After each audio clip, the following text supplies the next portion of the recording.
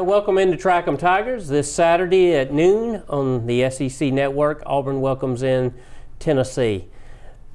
I'm your host, Jay Coulter, and as always, I'm joined by the coach, Ron Nelson. Coach, good to see you. Thank you, Jay. Good to be here. Yeah. What's going on over on the Plains? Auburn falling 23-9 to Mississippi State last week. Tennessee's no pushover this week. No, I knew it wouldn't be. We probably played our worst football game, and totally. Jay, if you'd have told me that Mississippi State's only going to pass for 69 yards and rush for 300, I'd have said no way. And it was just a combination of offense really looked pathetic the first half. I will give them credit. I thought the second half they came out and they played much better. So it's just a situation where I probably jinxed myself. I talked about Ryan Davis being a real sure-handed punt returner. He has two muffs. He got one back. That's gave Mississippi State their first touchdown, if you want to call it a touchdown. And but the little things that we have to do right to have a chance to win, we just didn't do Saturday. And I'm still not going to give up on this team because I think the potential is there. But it's time for them to come alive. And I saw signs of that offensively in the second half. Defensively, they hurt us with some different motion and that I have never seen Mississippi State run. But it was cross motion but coming back to that motion. And all it was going to do was give it, or the quarterback was going to take. It was very, very simple. And they had the numbers in the box, and in their box, and we didn't. And I've never seen nobody run the football on Auburn like they have, and it's been a few years since that happened. Yeah, you look at the performance against Washington. I mean, they lost on the last play to a really good LSU football team. I know they fell to Florida, but they're a good football team. I'm not sure Auburn could beat either one of those teams right now. Well, I mean, if we played right now with the mindset we got, we probably wouldn't. But we're going to get that back. We haven't just got bad since the LSU game. We had made some improvement in some areas that we got to do, but it's just not one person. It's just not one side out of the three areas of football. It's just not one of them. Yes, the offense is struggling, but I think you're going to see them come out of it, and to the point where I'm not going to ever say that we're going to be a team that's going to score highly in big time, but we got a chance to score if our defense plays up their capabilities, and we'll have a chance to win. Yeah. Not to make any excuses for the game, but really there are two questionable touchdown calls. One where Mississippi State, I didn't think got in the end zone. Boobie Whitlow crossing the end zone, did he have control of the ball? I don't really think he did, so they almost wash out. But it was, like you said, it was a game of missed opportunities. I mean, the outcome could have been very different. Yeah, I mean, the muff punt that set them up right before half, to me that was a turning point. Instead of going in 9-3, a 9-3 game, and then getting yourself refocused and understanding what you need to do to try to win, now we're down 16-3 instead of 9-3. And at first I thought he definitely scored. After I watched the replay and watched the slow motion, when Thomas hit him, his back turned to the side and it never crossed. It was right on top of the goal line, but the ball's in front. Right. I just don't understand what the replay officials were looking at. On Boobie's call, he'll learn from that. He's a freshman. That was one of them things that you don't never want to turn over, but it was an effort turnover. He was trying to get in the end zone. And if you go by stop and slop, in a situation where it's going clock frame, when he sticks the ball out, he has possession and it's crossing the plane. He looked like he was trying to change hands, maybe. But all of a sudden, I think their man came in and topped right when it crossed. So it was very close. You're never going to blame it on officiating or a questionable call because that was not it, no. And the rule for the official now is, I mean, when they look at a play, they've got to have enough evidence to overturn. And that's what I think the problem was. There wasn't enough evidence and to overturn it. Right. So because a lot of people think whatever they call on the field really doesn't matter. It does matter what they call on the field if there's not enough evidence. Exactly. And I think we learn that more and more is that sometimes you don't have all the best angles to look at a particular play. But, you know, it was just, you know, right now things ain't going our way. The Auburn fan base is disgruntled. I understand. The coaches are frustrated. The players are frustrated. It's just, hey, God, this is the time that you got to circle the wagon, and you got to, you know, there's not many of us, so we got to stick together, and then hopefully some good things are going to happen before this season's end. Jay, be honest, the only thing that we've lost was the chance to, you know, to be conference champions. We probably wasn't going to get that anyway this year. Right. So let's just try to regroup and end this thing, and hope we play the last 6 games like we think we're capable of doing. Yeah. This week, I mean, you saying that, this week is really dangerous because you look, we've got Tennessee, Ole Miss, Texas A&M. I mean, this thing can either come completely off the rails here in the next few days, or they can kind of right the ship. And like you said, we weren't going to win the SEC West this year anyway. I mean, hope against hope. Right. Like you said, everything else is still to play for. You still can play for a 9-win season. You know, there are a lot of things that you can accomplish. And you could upset some folks and make their season miserable. Yeah. Than what it was. But Tennessee's a big ball game. Number one, I do not like playing 11 o'clock games. And I heard a commentary last week on the 11 o'clock game. They thought that if the team on the road has the advantage in an 11 o'clock game, number one, your crowd's not into it. They're not really woke up. You know, they hadn't had time to tailgate and get ready to go in the stadium. If you're on the road, you're just doing your normal routine. You're just doing it earlier. Auburn's never seemed to play good at 11 o'clock. No. Tennessee having a bye week, that concerns, because I know Jeremy Pruitt probably went back to some fundamental things, and they played. You know, some people think that on a bye week that you're just going to really have like another spring training. I'll never forget Al Borges one time, and that was Auburn's mentality when he was there. He come in and he said, "Look, we just need to rest and get better. We need to heal up, and let's just execute against air and see if we can do that." And I think you're seeing more teams do that. So I'm sure Tennessee probably had a hard beginning of the week, but kind of let up, started putting the game plan in. So, but like you said, it's going to be a situation where this is where we need to turn it around. Yeah. How much at this point is psychological for Auburn? You know, I really wonder that. You know, we said last week, you know, the importance of staying as a team. And I read a great article, matter of fact, read it today, where the 3 captains, Ryan Davis and Deshaun Davis and Jarrett Stidham, and they talked about, you know, they have to stay together to keep that team staying together.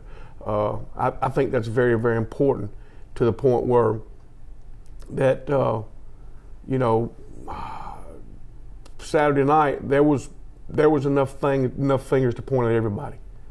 And so that's when you got to regroup as a team and come together. And just, like I said, if we can get a win under our belt and then, you know, go on to next week and then keep getting better.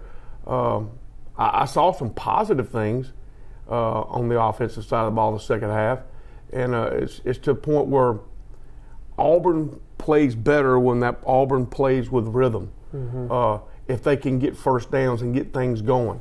It's when they have the 3 and outs and they don't, that's when they struggle. Yeah. I want to talk more about that when we come back. But before we go to break, I want to make sure you go see our sponsor, Extreme Power Sports, Jason Dyer and his group. Always a bunch of good folks to work with over there. If you're looking for an ATV, motorcycle, jet ski, anything like that, go see our friends over at Extreme Power Sport. We're going to take a break, and we'll be back in just a minute. She's ready! Extreme Power Sports' very own Polaris RZR Skylifter XP 1000, Trinity Exhaust, Power Commander, 6-inch portals, RZR 3 to 5-inch lift, MSA 20-inch wheels wrapped with 35-inch BKTs, deluxe audio roof, LED light bar, Mud Park ready. We are ready to finance you on this Skylifter right now. Come check out all our off-road machines today at Extreme Power Sports. And welcome back into Track 'em Tigers. Coach, you talked about the captains holding the team together. anytime things start going south a little bit, and look, Auburn's 4-2 right now. They're still in the top 25. I mean, they're not 2-4, but anytime things start going a little south or perceived as going south, there's rumbling. People start talking. Came across an article earlier this week on Auburn Undercover that surprised me a little bit. Brandon Marcello, who's a really noted writer, beat writer for Auburn, typically stays away from the drama and the talk. He had some interesting things to say. Quoted some people that had some things to say. Of course, quoted them anonymously. I want to read one of those. This is what Brandon wrote. Right or wrong, some players don't like Jarrett Stidham's happy-go-lucky attitude. He was smiling and skipping around outside the locker room after the game, prompting some parents and players to shake their heads and grumble. Stidham is disconnected from the team, save for a few close friends, and a lot of the defensive players are not happy with him. He shows leadership on game days, but the players don't see a killer instinct, and his words ring holler to several offensive players, and it's beginning to bother the defensive players from afar. Wow. I don't know Brandon personally, but I have read most of his stuff that he does, and he usually don't write like that. I agree with you 100%. Yeah. You don't know how much to believe or not believe right now, but I mean, if that be the case, we're in trouble, and they got to get that corrected. And it's kind of hard for me to believe as much as Jarrett puts on himself and wants to try to do so good, to be like that. So hopefully they get that corrected. And, the strong leadership, we've got some coaches over there that can really relate to kids. And Rodney Garner and T. Wheel and those guys, they'll get things together and hopefully that's not the case, because I mean you cannot, if that's the case and we're divided like that, you're right. We could very easily have a 6-6 season. Yeah. Let me ask you, in your coaching career, did you ever experience, I don't want any names or anything, but did you ever have stuff like that rise up from the team where you're struggling a little bit and talk starts? And you're going to have that sometimes when one side of the ball is doing better than the other ones. Mm-hmm. But like I said, and we said last week, that's when your leadership has to take over. That's where all your coaches have to come forward. And if you can do that and overcome that, then you can get it squashed. But if you can't, it's just like cancer. It spreads very, very quick. Yeah. Talk about Stidham a little bit. Let's talk about his performance, not off the field, but on the field. He's completing about 57% of his passes. That's down 10 points from a year ago. He was nearly 70% this time last year. Mm-hmm. This year just looks like a different quarterback. I mean, everybody wants to point to those two overthrown balls Saturday night, which were huge, and they weren't just overthrown. They looked like he was throwing into the end zone. I went back and watched, especially on the reverse. And come back and throw. He threw off his back foot, and I saw the guy break loose on the linebacker that broke loose, and really that we had nobody there to pick him up. The action of the speed sweep before we reversed it back supposed to have kept him there, and it looked like Jarrett just chucked and ducked, and that's when you got to be a man, stand in there and get the ball. I mean, all you got to do in that situation is just throw the ball up in the air. Yeah. Let him run under it if he has to. He even has to stop to catch because there wasn't nobody there. Yeah. I mean, he didn't just miss. Yeah, and then the other overthrown ball. Are you alluding to the one in the end zone? Yeah. That was a little high, but after I went back and looked at it, if he throws a dart, the defensive man is in the middle. Mm-hmm. He might have a chance to get his hand up. So he had to put a little air up under that. The thing is that our receiver, he did everything right but keep his eyes on the ball. He was worried about keeping his foot in, and that's just it. It's just one of those nights where everything that could go wrong did go wrong. Yeah. And you say you make your breaks, and so we're just gonna have to work and get better. Yeah. lost in the the terrible performance was that the second half, the offense. Well, if you look at the numbers, they got a lot better in the second half. 225 yards of offense. Jared threw for 175 yards in the second half. It was just like you said, they missed opportunities. The offense did not play terrible in the second half. No, I mean, they take the first possession down and get a good drive done and got a penalty, and then to the point where we had to kick field goal. The next possession is we drive it all the way down and Booby fumbles in the end zone. So that's the only two possessions we have in the third quarter. So we only had 4, I believe, in the fourth quarter. Right. And people say the result of, I saw an article about, they had time of possession on us by 42 minutes. By 42 minutes. And you say, well, that goes back to the defense too now. Yeah. Because the defense, they got to stop them and not let them drive the ball, even though we held and we been with Doak Bryant, but you letting them have so much more time. The third possession, we take it right back down again. I think that's when we missed a field goal. And so, I mean, it's a situation where we just got to do the little things right to make big things happen. Yeah. And that's just not happening right now. As sure as the sun came up on Monday morning, we knew we were going to start reading about it. Things start going bad for Stidham. The talk shifts to Malik Willis. If you're the coach, at what point do you give him an opportunity? Well, number one, Jarrett's our quarterback. Unless he's lost total confidence of the team, some of this negative stuff that you're talking about, unless that just really boils over, you stick with Jarrett. I know I read a couple articles that why don't we just go ahead and play Malik for the future because Stidham ain't going to be back next year anyway. Well, who's say that Jarrett's not going to be back next year? But right now, Jarrett is our quarterback. He's proven that through last year and this spring. He's got some mechanical flaws he's got to work on. He's got to quit throwing off his back foot. He's at best when you looked at him last year when he's standing tall and he's going forward. But from his standpoint too now, we had a new right tackle.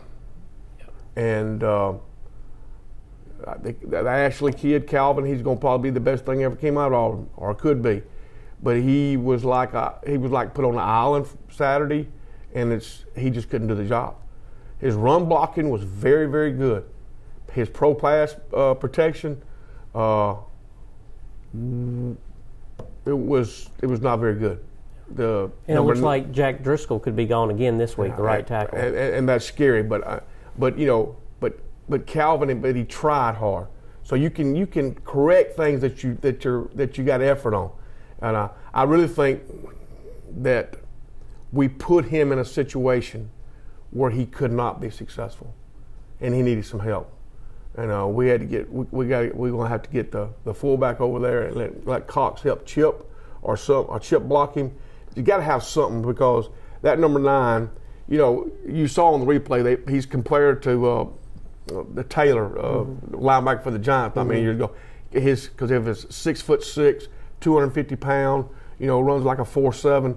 He was just too fast, and so that caused problems from Jarrett because when you're facing always that pressure coming from your eye side, not your back side, but your front side, and you see it, you have a tendency to try to get rid of the ball too quick and not step up. So, I mean, they know the problems.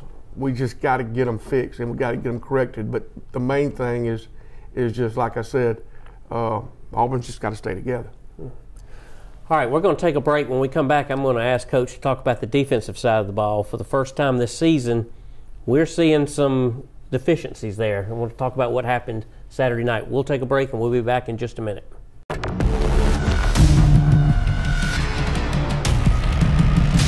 Razor XP has earned its place as the world's best-selling performance side-by-side. Now, the off-road's most successful Predator looks even hungrier. For 2019, Razor XPs are cut more aggressively. The chiseled muscular style, premium digital instruments, and wicked LED accents all hint at the heart of the animal within. Choose a Ride Command edition with off-road worthy touchscreen that puts total control at your fingertips. Or grab a Dynamics edition and discover the terrain-dominating power of smart suspension. Extreme performance has never looked so good. Build your XP at PolarisRazor.com. And welcome back into Track 'em Tigers. Coach, let's go to the other side of the ball. Not a typical Auburn defensive performance Saturday night. I think all of us are going to see Nick Fitzgerald in our dreams for a few more weeks. It seemed like he repeatedly ran the same play over and over.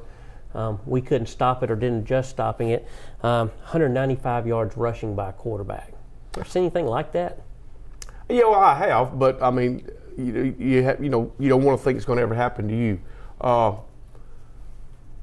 They came in with a game plan of going empty and then throwing the bubble screen. We kind of stopped that, and we had to get, when they get everybody out like that, you got to get your numbers out of the box, just to have a chance, because you don't want to be a situation where they had 4 over here and 1 over here, and you only got 2 over here. So you have to you got to play the game with a formation, and then when they bring the back. Most time when you bring him back, he's going to stop on that side of the quarterback, and then if the flow is going to go that way. They brought him across the quarterback and then run the flow back this side. So we got a linebacker that's coming all the way across, and then they're running the only thing they ran was not the only thing, but their base play off that was the outside zone with the quarterback with the read option off of it. And when our linebacker would go back out and we only had a 1 linebacker set, that's an automatic quarterback read.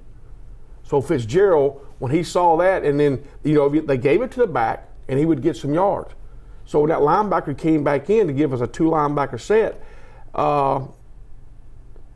and you got to be able to stop the outside zone because they're getting yardage on that, they got the numbers on you in there. And it's more like you're blocking to one side, you're blocking the outside zone, but the other side is blocking the power for the quarterback. So the guard is wrapping around and getting on your 1 linebacker set. There's nobody there. And anytime you want to pick up 4 to 5 yards, what they did, they hurt Auburn so bad on first downs. And you say, well, what are you talking about?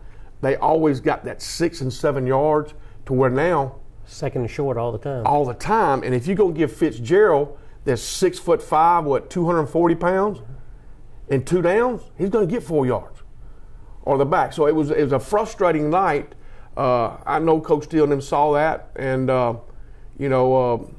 it would really help if we could have changed some things up and kept 2 linebackers inside. I thought we'd have had a better chance to stop that. Yeah, so you're a coach, so you're sitting up in the press box watching this. We're all watching it.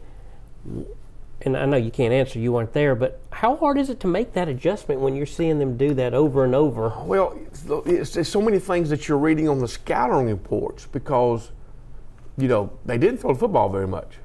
After he threw the interception, they almost said, we're not going to throw it anymore. We're just going to run this one play because we're having success with it. The thing that I was interested with hearing from Coach Steele is that a lot of times when that motion starts, and you have a check, when motion starts the other way, you're going to play gap control a certain way.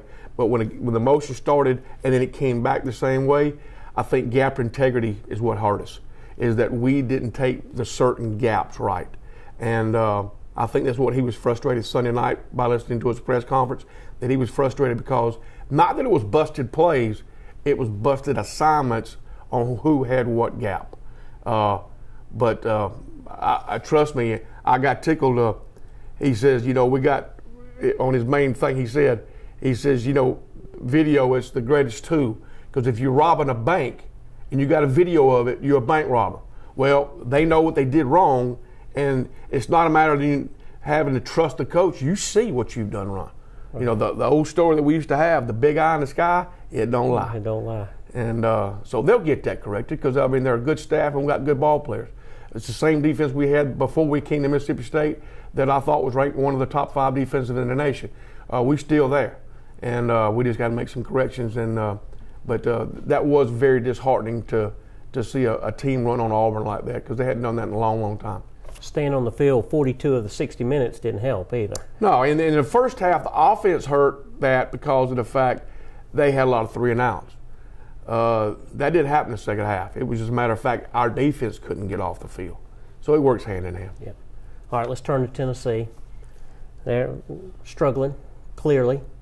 Jeremy Pruitt going through his first year, coming to Auburn, big road test for them. You look at the numbers. You look at both lines of scrimmage. Auburn's got a clear advantage on paper, 15-point favorite, but it worries you. Well, it does, because until we quit making them little mistakes and executing properly, we ought to be scared anytime we play anybody, and to that point. So in Tennessee, Jeremy Pruitt, I've known Jeremy back when he coached at Hoover. He was an assistant coach there, and he wants to beat Auburn worse. He wants to beat anybody on the schedule. And their backs are not against the wall because it's their first year, but they're not going good, and they've got some good coaches over there, and that would be a feather in their cap to come into Jordan-Hare and to beat Auburn. So they're going to be prepared. I just hope that we're going to have more athletes than they got, and we can execute like we probably can. But like I said, it's not anybody thinks this thing's going to be a blowaway. A lot of things got to happen and change for that to happen. Yeah, when I saw 15-point favorite, my first thought was I hope we can score 15 points. Well, I think a lot of Auburn fans think that way right now. Look, I'm trying to stay positive as I can. Yeah. And to the point where I think we're going to turn this thing around, and I think we're going to be a better football team. But it's going to take everybody, including the fans. These players, they're 18, 19, 21-year-old kids. They read social media. So when they keep reading and hearing stuff and they're getting bashed, that don't help things. So Auburn's always been family. We've always been one that circle the wagons and support. And let's just stop all the negative stuff. Absolutely. The negative stuff can come after the season's over. But right now, we still got a football season to play. Absolutely. Interesting matchup with Tennessee when you look. Charles Kelly, who has a Central connection. Me and Charlie go back a long ways. Was the longtime FSU defensive coordinator. Now he's coaching safeties and special teams at Tennessee. Mm-hmm. He's coming to town. Tracy Rocker, defensive line coach at Auburn All-American. He's coming back to town as their defensive line coach. Right. A lot of good sub-stories going there. Not to mention Pruitt being in the state for so many years. For Jeremy and coming back to the state, and he's got a lot of friends here, and he'd like to look good. Coach Kelly, he worked with us back in the 90s, and just a class individual. Did a great job at Georgia Tech, Florida State, wherever he's been, he's done a good job, and glad to see him at Tennessee with Jeremy. Coach Rocker, he's always been one of my favorites. Player and coach when he was there. So like I said, it's a lot of turnover, but when that whistle blows and that kicks is made, all that's going to be out the window. It's going to be a matter of just trying to do what you got to do to give your team the best chance to win. Yeah, should be a lot of fun. Auburn welcomes Tennessee to Jordan-Hare Stadium this Saturday at noon on the SEC Network. I hope everybody has a good weekend, and we'll see you next week.